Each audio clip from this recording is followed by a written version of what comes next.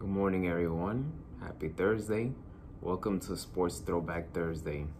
And for today, I'm going to take it back to 2008, ALCS Game 7, Boston Red Sox, Tampa Bay Rays. Tampa, I remember they were up 3-1 in the series, and then Game 5 was just a nightmare game.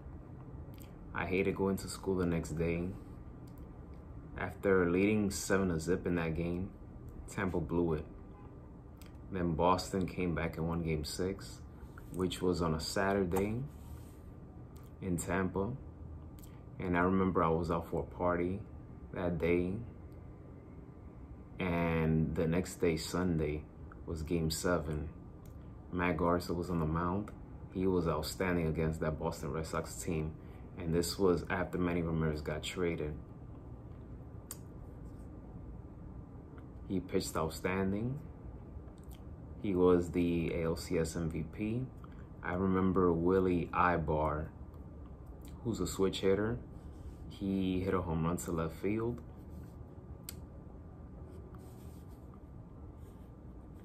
This was Tampa Bay Rays World Series, because after they got the final out, there was a dog pile on the mound, and Tampa just went crazy that night. And I remember rooting hard for Tampa because I don't root for no Boston teams. So,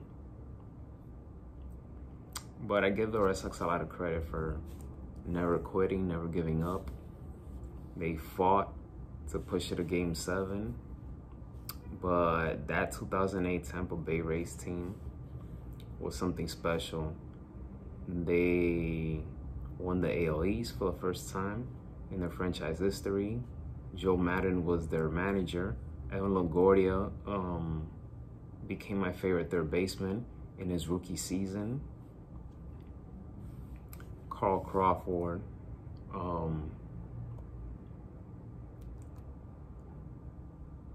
BJ Upton, Carlos Pena.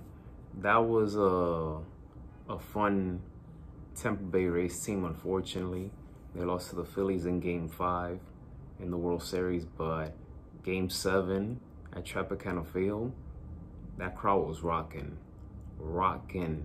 And I'll never forget that game for as long as I live. And that's why 15 years later, which is unbelievable that I'm saying this 15 years later, I had to talk about this particular game for Sports Throwback Thursday. Thank you for watching this video. Hit that thumbs up. Don't forget to hit that subscribe button. And as always, be safe. And may God bless you all. Have a great day.